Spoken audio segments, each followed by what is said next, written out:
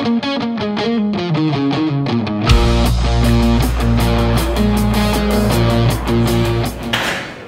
this is Gaspari, and we have Shawn Lindo, national NPC competitor, ready to get ready for the national second place in the USA's this year, 2014.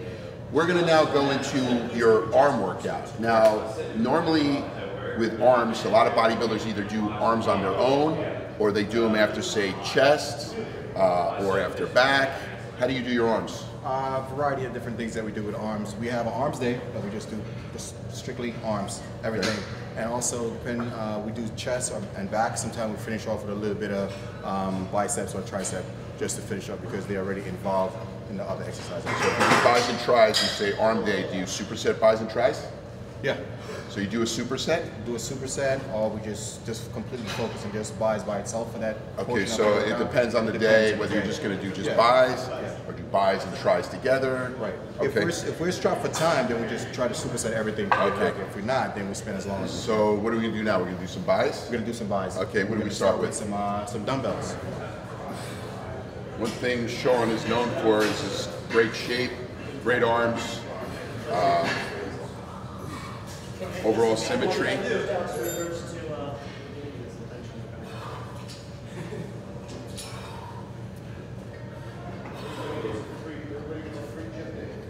We do about 3 sets, 3 to 4 sets? 3 to 4 sets. 20 reps? 20 reps. Or okay. 20 reps. We start on 20. As we go heavier, the numbers, the rep drop down a little bit. So this is like a moderate weight of 45s. You're doing what, up to like 60? We go up to 60. 70s? 70 is a little bit much for me.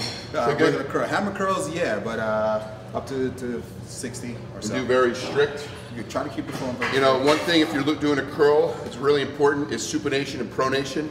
As you're coming up, you're supinating, you're really squeezing out the bicep, contracting, and then you're bringing it back down, pronating, stretching out your bicep. So that's very important on the form, correct? Correct. Okay, here at, we're going to do barbell curls. Correct. So you'd like to go wide? A little bit wider. Okay. Use the rack here, and you go like a lot of times Olympic bar, or what do you do? We do both. Okay. We do both, but right now we're going to use the rack. It's more easier. We don't have to stack on weight or anything like that. I like to make sure my arms is fully extended, so I get those, like you were saying before, those muscles to stretch. Okay. Squeeze.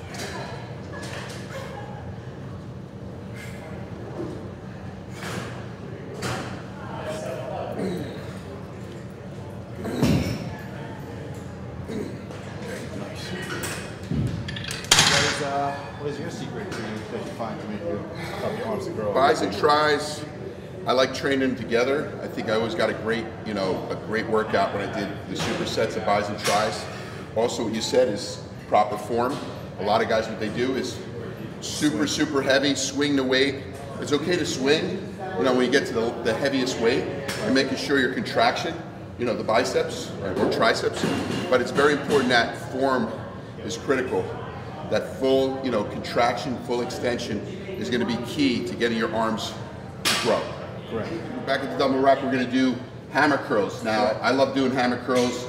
They work your bicep, but they also work your brachialis, your forearm. Yeah. So it's a great exercise. Let's get started. Let's do it.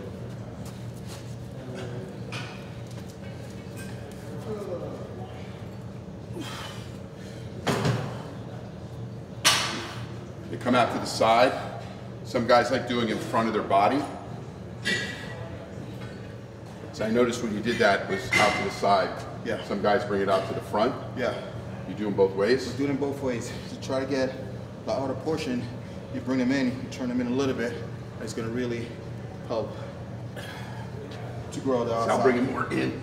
Okay. Why is that? I just feel a little more brachialis. Okay. Okay, so this exercise, we go up to how much? You can go pretty heavy on this. Go pretty heavy. They're a little easier than regular curls. Correct.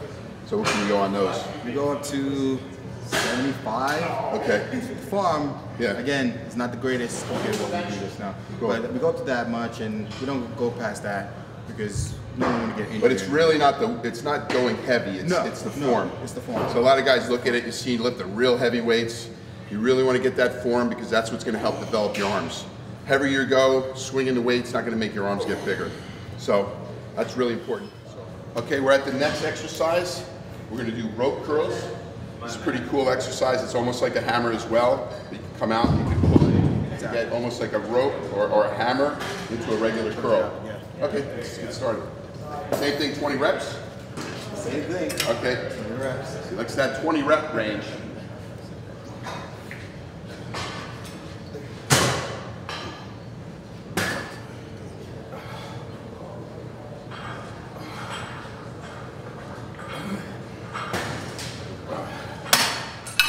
So, like that feel, a bit different, you know, going up, going into, and then going almost into a curl. Right. So you got versatility on the action. Right. So it's a good exercise overall for shape. Right. So this is like your finishing exercise. Correct. And with the rope, you can really turn out more without putting an emphasis, without straining the shoulder or anything like that. You get a better peak, a better contraction on the bicep. So that's it for bicep exercises? Yeah. I guess then you go into, normally you go in that same day, you go into triceps. Okay, great workout. We're gonna move on into the next exercise, guys, which is triceps. I do a variety of exercise for it. Right now what I'm gonna demonstrate is push down using a machine instead of using dumbbells or cables. I'm gonna demonstrate some of that also, but I'm just gonna start out here. And again, everything that you do, try to get full range of motion, get the muscle to stretch, because that's what's gonna help it to grow and lengthen, and then you get full out, okay? Here we go. Nice and easy. You wanna bring it all the way up, all the way down and squeeze. 2, 3, 10. There's a couple different ways you can position your hand in this one. You could bring it in a little bit closer, where your arms are a little bit more tucked to the inside, so you're hitting the short head of your tricep muscle. You turn it out and you force your arms out a little bit more. It's going to target the long head of the triceps. So just another variety you should keep in mind when you're doing this exercise, depending on what you want to target a little bit more of. So the next exercise I'm moving into is some overhead extension with the tricep using a rope. It's a really good stretch on the tricep. Really, I like this one a lot. And here we go.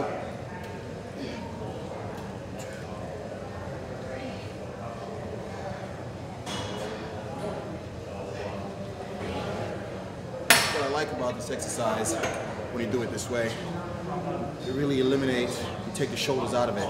When you do it standing and you're pressing down, after a while, when the tricep get tired, you start to use your shoulder into the exercise, and you want to eliminate that as best as you can and keep it all in the triceps. That's the reason why I like this exercise. The next one I'm going to do for the tricep is using the V-bar.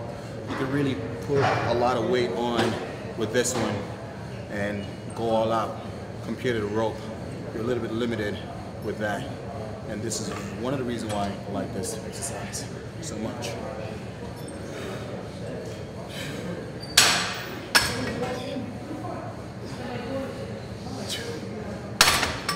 Man, I really feel that from top to bottom.